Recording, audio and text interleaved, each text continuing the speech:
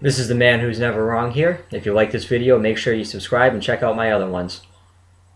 What I'm going to talk about is the biggest question that I hear ever since the Newtown shooting.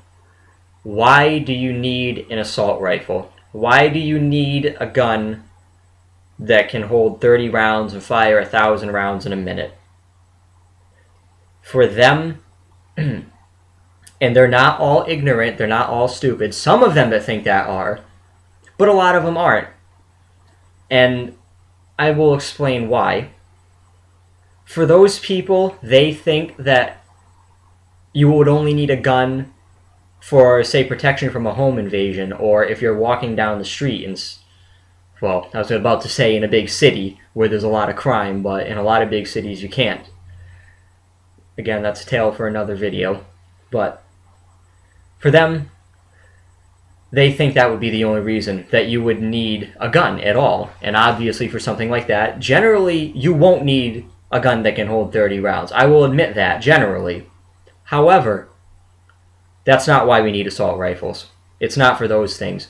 What we need assault rifles, why we need these rights, is A, protection from foreign invaders, and B, protection from the government itself.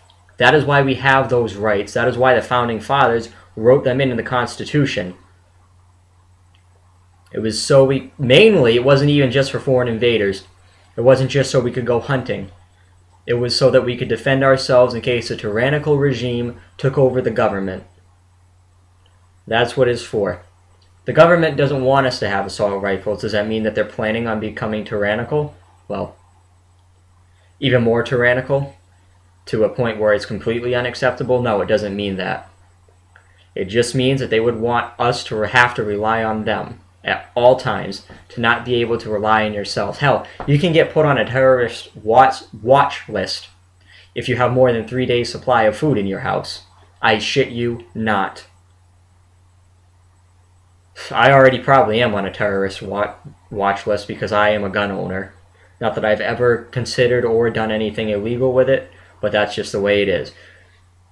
Not that it would even be considered you're going to do something illegal if you have a 3-day supply of food. But I digress. They would make you think that to take away assault rifles would not be an attack on the Second Amendment. That it's just a simple regulation because there's no use for guns such as that. That they have no place. They'll also tell you that they have no place in our streets. But if they keep them legal, they will not be on the streets. They will be in the hands of legal gun owners, responsible, law-abiding citizens. It's a complete asinine, back-assward statement, as it is, because either 95 or 98% of crimes are not committed with an assault rifle. Hell, while I'm at it, 95-98% of crimes aren't even committed with a legally owned weapon. So you might as well make it legal to own fully automatic weapons. And I'm serious about that. It goes for the same thing, although assault rifles are much more important than fully automatic rifles. They would have you think that, like I said, it's not a direct attack, that it's not technically stripping us of our arms, when in reality it might as well, because, you know, if Feinstein's Gun Control Act for her assault rifles ban were to go through, I would be able to own a bolt-action rifle and a revolver. I wouldn't be able to own any pistol with a detachable magazine. I wouldn't be able to own any gun, period, with a detachable magazine, or any gun, period, that holds more than 10 rounds. Even if it's a gun from the 1800s that's a lever action, with her assault rifle ban, that would be illegal, because some of them hold more than 10 rounds.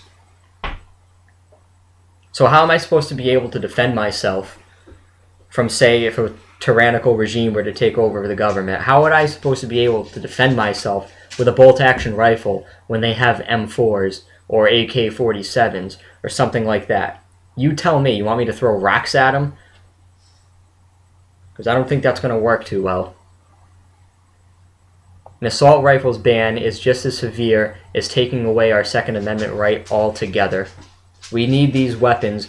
They are just as important to us as the Constitution in itself. And I'm not the one who said that. George Washington did. you know, only the founder of the country. Pretty important character. So if you don't want to take my word for it, take his word for it. But then there's also speaking of that, there's also the popular rebuttal. Well, when the founding fathers wrote the Constitution, they didn't know that there would be guns like there are today, or nuclear bombs, or anything like that. And you're absolutely right, they didn't know that. But they also didn't know if the government would become tyrannical or not. And you know what? It hasn't come to the point, like I said, I'm not advocating any uprising. It hasn't come to that point, and it's really not too close to that either. But the government is becoming increasingly tyrannical, and it's becoming to the point where I do not trust them with my life. I do not trust them with that. And neither should you. Neither should anyone. You should be able to trust your life in yourself.